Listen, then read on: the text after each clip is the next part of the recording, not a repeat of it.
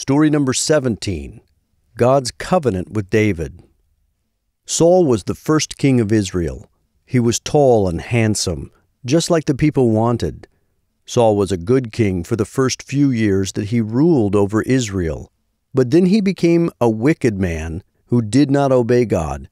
So God chose a different man who would one day be king in his place.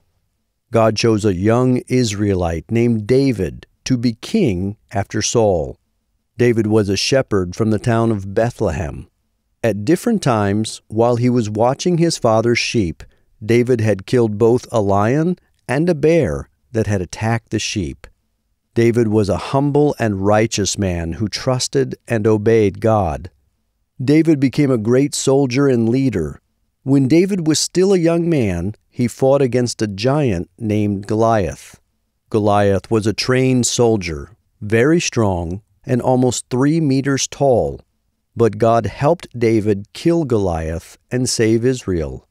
After that, David won many victories over Israel's enemies, for which the people praised him. Saul became jealous of the people's love for David. Saul tried many times to kill him, so David hid from Saul. One day Saul was looking for David so he could kill him. Saul went into the same cave where David was hiding from Saul, but Saul did not see him. David was now very close to Saul and could have killed him, but he did not. Instead, David cut off a piece of Saul's clothes to prove to Saul that he would not kill him in order to become king. Eventually, Saul died in battle, and David became king of Israel. He was a good king, and the people loved him.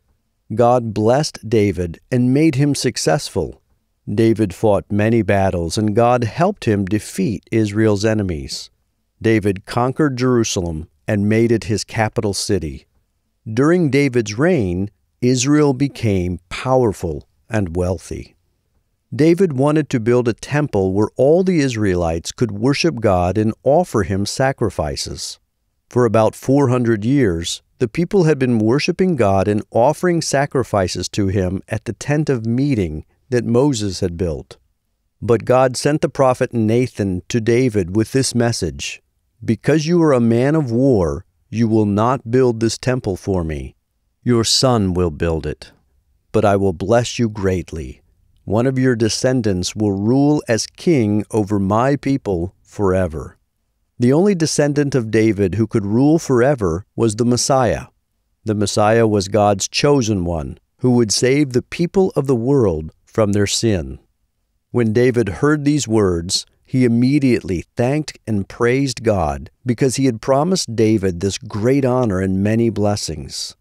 David did not know when God would do these things, but as it happened, the Israelites would have to wait a long time before the Messiah came, almost 1,000 years. David ruled with justice and faithfulness for many years, and God blessed him. However, toward the end of his life, he sinned terribly against God. One day, when all of David's soldiers were away from home fighting battles, he looked out from his palace and saw a beautiful woman bathing. Her name was Bathsheba. Instead of looking away, David sent someone to bring her to him. He slept with her and sent her back home. A short time later, Bathsheba sent a message to David saying that she was pregnant. Bathsheba's husband, a man named Uriah, was one of David's best soldiers. David called Uriah back from the battle and told him to go be with his wife. But Uriah refused to go home while the rest of the soldiers were in battle. So David sent Uriah back to the battle and told the general to place him where the enemy was strongest, so that he would be killed. After Uriah was killed, David married Bathsheba.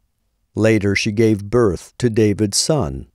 God was very angry about what David had done, so he sent the prophet Nathan to tell David how evil his sin was. David repented of his sin, and God forgave him. For the rest of his life, David followed and obeyed God, even in difficult times. But as punishment for David's sin, his baby boy died. There was also fighting in David's family for the rest of his life, and David's power was greatly weakened. Though David had been unfaithful to God, God was still faithful to his promises. Later, David and Bathsheba had another son, and they named him Solomon.